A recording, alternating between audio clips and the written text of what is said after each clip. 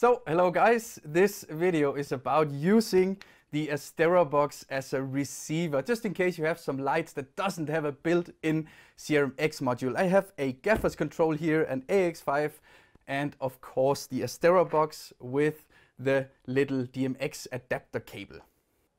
We of course know that everybody uses lights that do not have a CRMX module built in. So in case you do have some lights without CRMX and do have an ART7 or an AsteraBox in a spare, we can use it as a receiver.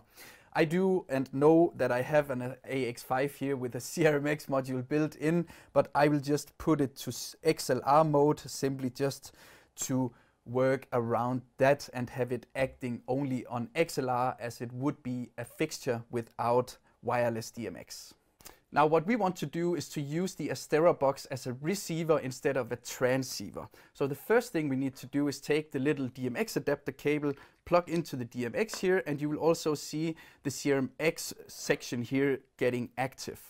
Once it's active, we have the green button, and the whole process here is simply just to press this or tap it 5 times and then hold it down for 3 seconds. So 1, 2, 3, 4, 5, hold it down for 3 seconds. Then it will start to blink in between link and DMX. Now when we push this 1 time, it will change from TX to RX.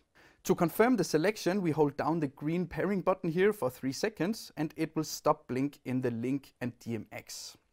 Now we can simply take our little cable, plug into our AX5, or can be any other light that doesn't maybe have a CRMX module, which makes super good sense.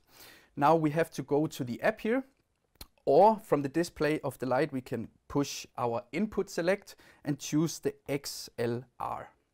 Once we have the XLR DMX mode configured here, you will also see that we now have the RX lighting up only.